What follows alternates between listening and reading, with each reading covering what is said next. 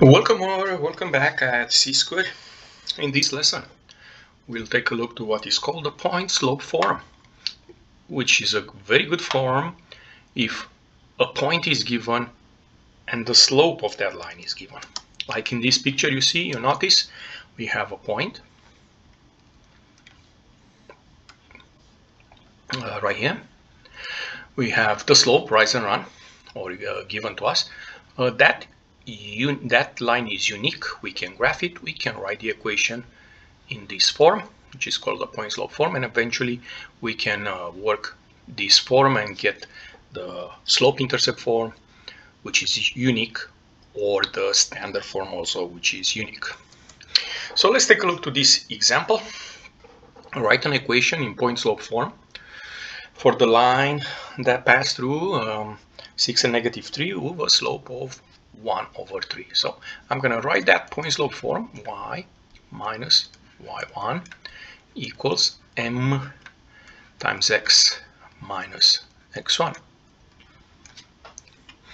And in this form, we're going to plug the point, which is 6 and -3,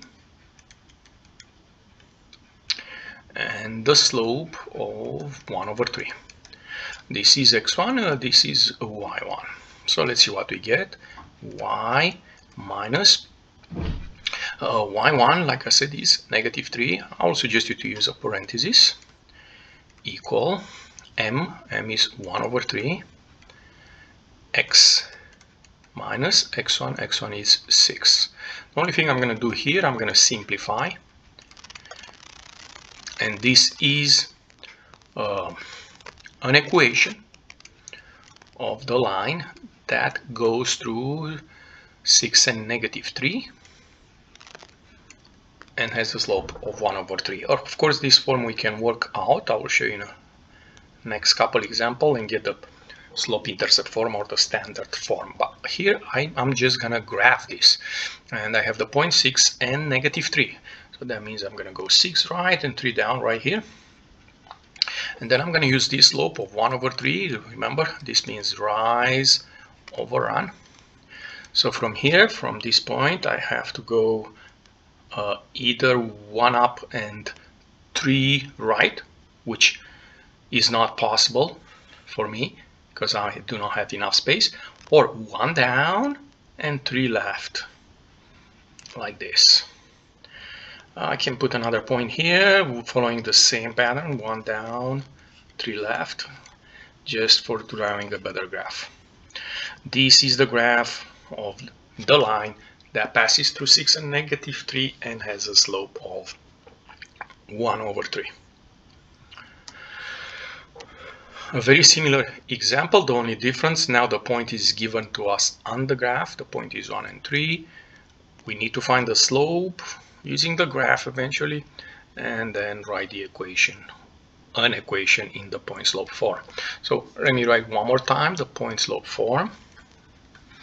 Y minus y1 equals m times x minus x1. M is the slope, and x1 and y1 represent, if you remember, the coordinates of the given point. We have that. Is right here, x1 and y1. The only thing we need to find out is the slope. For that reason, I'm going to take a look on this line and see if I can find another point that is helpful. What do I mean by that? A point like this, you notice, easy to be identified in case you want to use the slope formula. Well, I'm not going to use that. I'm going to use the slope triangle. You notice here, this is the triangle I'm going to use, or you can use the other one up here, and I'm going to count. 1, 2, 3, 4. So if you remember, that is the rise.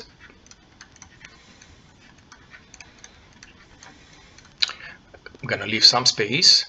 The rise was 4, and the run is 1 space. So 4/1. I have some empty space here just in case I need it. In this case I don't, because this line goes up from left to right, so the slope is, I can put a plus here, just 4. So I need to write the equation of the line that has a slope of 4 and pass through the point 1 and 3, and now is the same like the previous example. Y minus y1, which is 3, equals m, which is 4, x minus x1, which is 1. And that's it.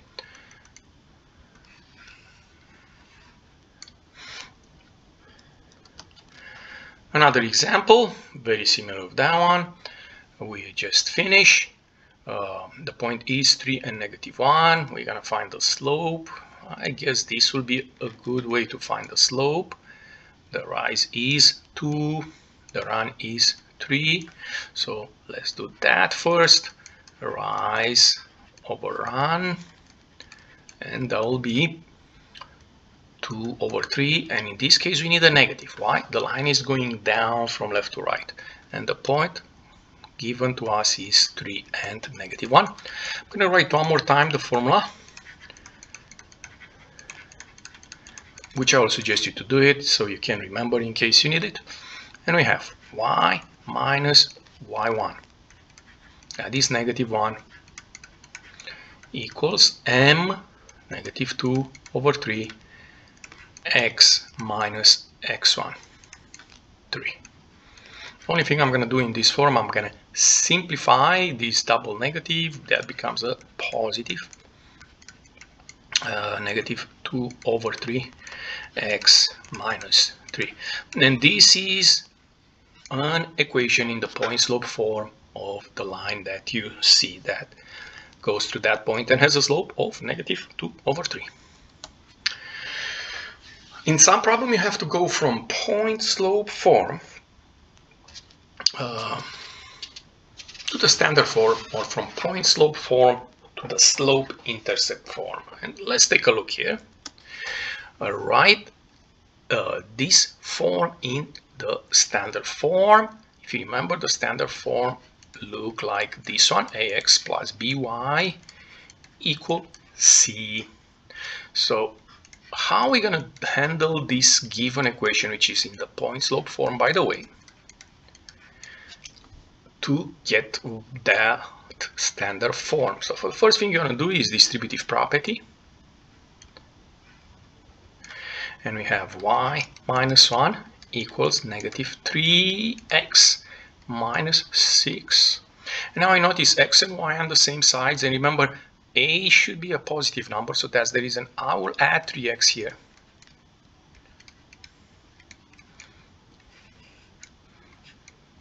And I'm going to start with the x term plus 3x, or just 3x plus y minus 1 equals -6. I have to do one more thing. I need to get rid of this -1. I'm going to add 1. And I'm going to have 3x plus y equals -5. This is the standard form of the given equation. Very similar here. The only difference you notice, we have that fraction. So let's see how we handle these. Whenever I need to write the standard form from this point slope form, or even from the slope intercept form, and I have a fraction, the first thing I'm going to do is to eliminate the fraction, the denominator. So in this case, I'm going to eliminate the 2 you see here. I'm going to multiply by 2. The same thing on the other side. I'll suggest you to use parentheses. And these 2 now cancel out. So my next row will be, and I'm going to go slow. I'm going to copy. Some of you can move faster.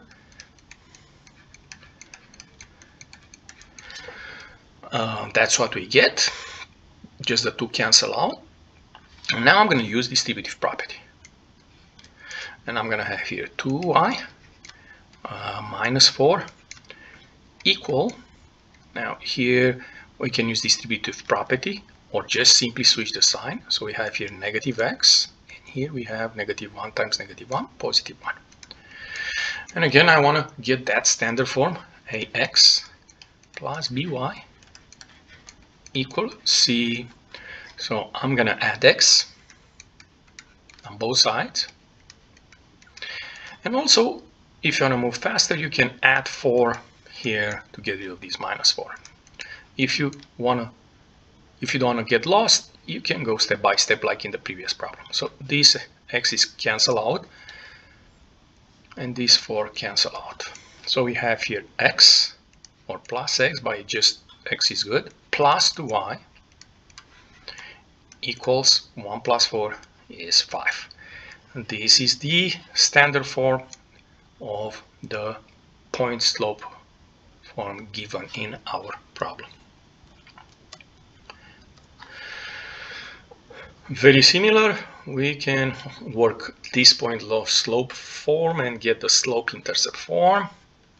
And we have here y minus 1 equals -3 times the quantity x plus 2, distributive property.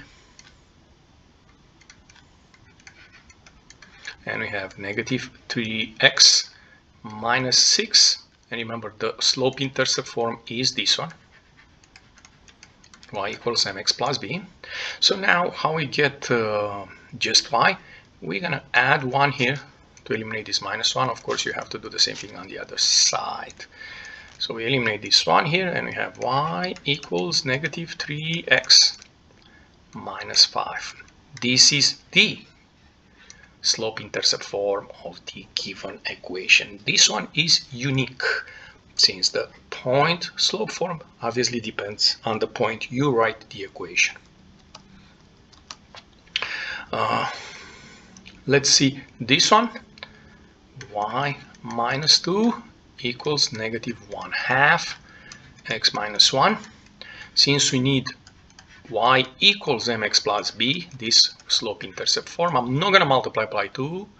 No reason for that. I'm going to use just distributive property. I have y minus 2 equals -1/2x plus 1/2. And now we want to get rid of the -2, so I'm going to add 2. And here you can do the same thing, add 2, but the best way to approach, instead of writing that 2 in this form, write it as 4/2. You notice this is also 2 like this one here, the same quantity, right? But I prefer to write it in this form as a fraction because I have here 1/2. So let's see now what we get. These 2 cancel out. That's the reason we add, and we have y equals -1/2x plus, and here we have 1/2 plus 4/2. That is 5/2. So this is the slope-intercept form of the given equation in our problem. And that's it for this lesson. If you enjoyed this lesson, don't forget to click the like button and come back on C-Square for more help. Thank you.